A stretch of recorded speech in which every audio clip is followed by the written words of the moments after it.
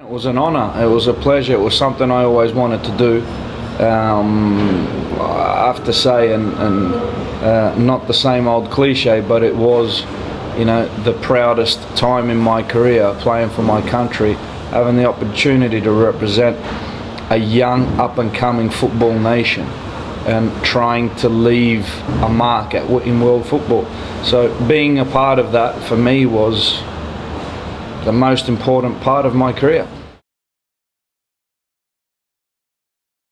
I feel like it was the game that I still dream about now. It was the perfect game, the perfect lead up.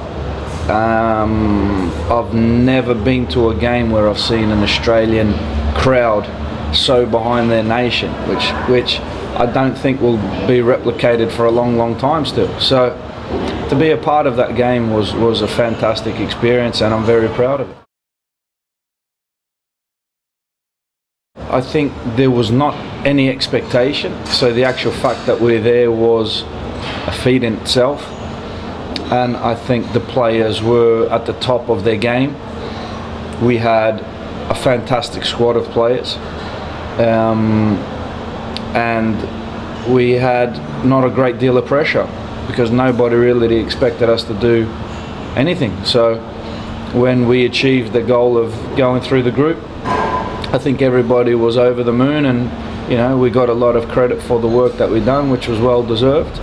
But in football, you know, it's all about that next game.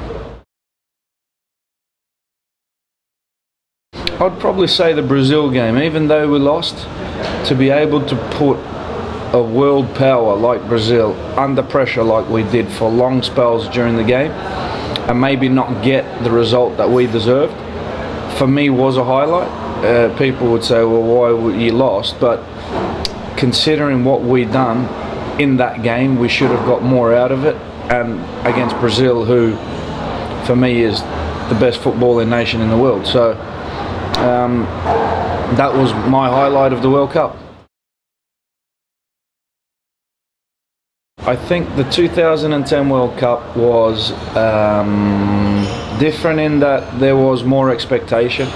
I think people were becoming a little bit unrealistic with the expectation, and I don't think the majority of the players were on top of their game like previously. Pretty much simple as that.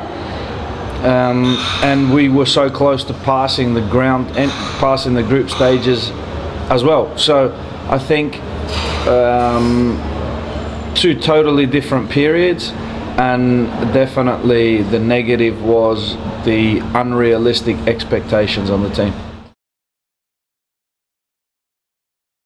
I decided while I was on the pitch that I was no longer going to play, and I'd already thought about it a little bit before, and it was a pretty easy decision. Something that I suffered inside, but it was the right decision to make. I was a privileged footballer. I was lucky to play in the best league in the world for 10 years. Then I moved to England for 4 years. I was able to represent my country for a long time. So I was not going to cry over the fact that I was not able to decide when I was going to retire. I just thought, you know, that's life, and I'll just get on with phase 2, and I'll just do what I can to help football in the country with passion, with enthusiasm, in the right way, for as long as I can. Determination, persistence. You know, I had a fair few knocks in my younger years which drove me on. A lot of people questioned my ability. A lot of them are the same people who try and pat you on the back now, but you know, I know these people, I've seen through them, and for me it's just about that persistence and determination.